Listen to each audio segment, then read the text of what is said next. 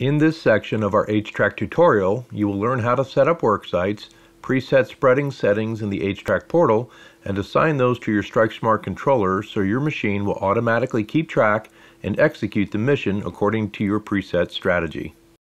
Let's get into it. Once you are logged into your HTrack account, look for the Get Started square and click on the Setup Worksite button. This will lead you directly to the main Worksite setup wizard.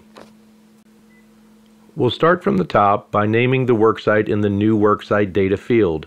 There is no requirement when it comes to the name itself, but you should always try to use a descriptive name. The next step is to create a customer. Click on the Add New button and enter your customer information in the data fields labeled Customer Name, ID Number, and Mark Reference. The ID number is not required, but if you have an internal ID number for the customer, it is useful to add it here. The Mark Reference data field is for your use internally and can refer to a contract number, purchase order number, geographic location, or any other useful bit of information that applies to your customer. When finished, click on the Save button. As customers are added to your HTrack database, they will appear on the list under the Customer tab. When you have finished entering customer information, the next step is to create a new contract. Simply click the Add New button and enter a name for this contract in the New Contract data field.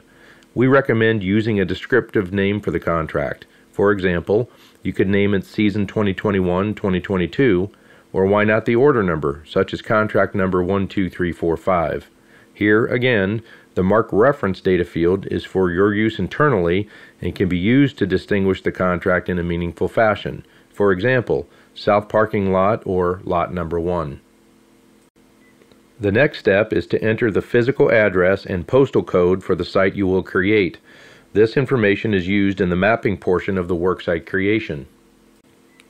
The description box is used for internal use and is very useful in noting details about the worksite that will be helpful to your operators when they arrive on the site. Now that we have a customer and a contract entered, the next step is to establish a spreading setting for the worksite you will create. A spreading setting is what HTrack uses to dictate what your StrikeSmart controller does once it arrives at a client's property, and is the two-way GPRS communication channel that allows changes on the StrikeSmart controller from a remote device. Start by clicking on the Add New button, then assign a name to the spreading setting in the Spreading Setting box. Next, click on the Selected Material menu and select the correct material from the list. If you select Custom, Mix, Liquid, or Liquid 2, I highly recommend that you make a note of what materials comprise those selections so you can keep better track of your material expenses. Wet salt in this case refers to a high moisture content salt. Once a material is selected, enter a numeric value under the quantity column. This numeric value represents the amount of material you want to spread. Moving to the right, click the box under the Extended column to enable option functionality. Next, select the mode from the pull-down menu that you want the unit operating in when it arrives on site. If you select Auto, the StrikeSmart controller will default to ground speed control. This means that the unit will operate completely according to the movements of the vehicle. If you select Manual mode, the operator will have to manually operate the unit by the StrikeSmart controller. It is highly recommended that you select Automatic mode for all spreading settings to ensure optimal material efficiency, as well as maximizing labor efficiency and the quality of the end result. The next data field is Width. Enter a numeric value in the data field to control the width of the spreading pattern. Finally, you will see 4 icons to the right of the Width column, which are labeled Work Light, Beacon, Automatic Vibration, and Pre-Wet. If you click on any of the icons, they will switch color between red and green. All options set to green will automatically be activated when the operator arrives on site. You can change these at any time simply by clicking on the icon to activate or deactivate the option. Users can change any part of a spreading setting at any time, but must click the Save button in order for these changes to be successfully transmitted to the StrikeSmart controller via a GPRS link. Now let's move on to the last and probably most interesting phase, which is the geofencing phase. Start by clicking the Add button found in the Areas column and begin the process of geofencing your worksite.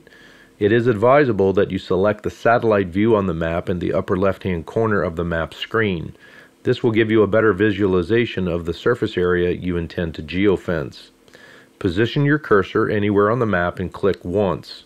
3 small round markers will appear on the map. With your mouse, position your cursor over one of the markers, then drag the marker anywhere on the map by holding it with the left mouse button. Repeat this process until all your markers are positioned on the site you intend to treat.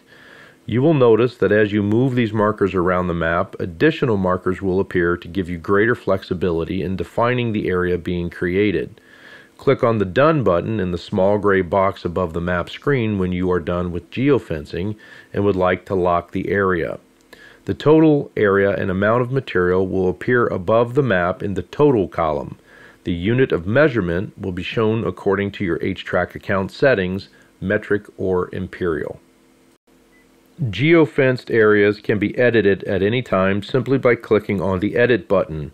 Make any necessary changes on the map and click the Done button when finished. It is also worth mentioning that you can adjust the spreading settings for any worksite at any time by simply clicking on the Spreading Settings pull-down menu. The total amount of material required, which will be shown in the Total Data field, will update automatically according to the selected spreading setting. Be sure to save your work before leaving the page. At this stage, turn on your StrikeSmart controller and confirm that the data entered into your online HTrack database has successfully reached the controller. This is done manually by clicking the HTrack button found in the upper right-hand corner. Click Select a nearby worksite and look for the new worksite you just created. Congratulations! You have successfully created a geofenced worksite which has been successfully recognized by your StrikeSmart controller. Once the operator arrives on site, your StrikeSmart controller will recognize the worksite and you will be notified regarding the application rate which has been transmitted to the StrikeSmart controller for this specific worksite. Press the Start button and you are good to go. Now please sit back and relax while your Hilltip machine does the hard work.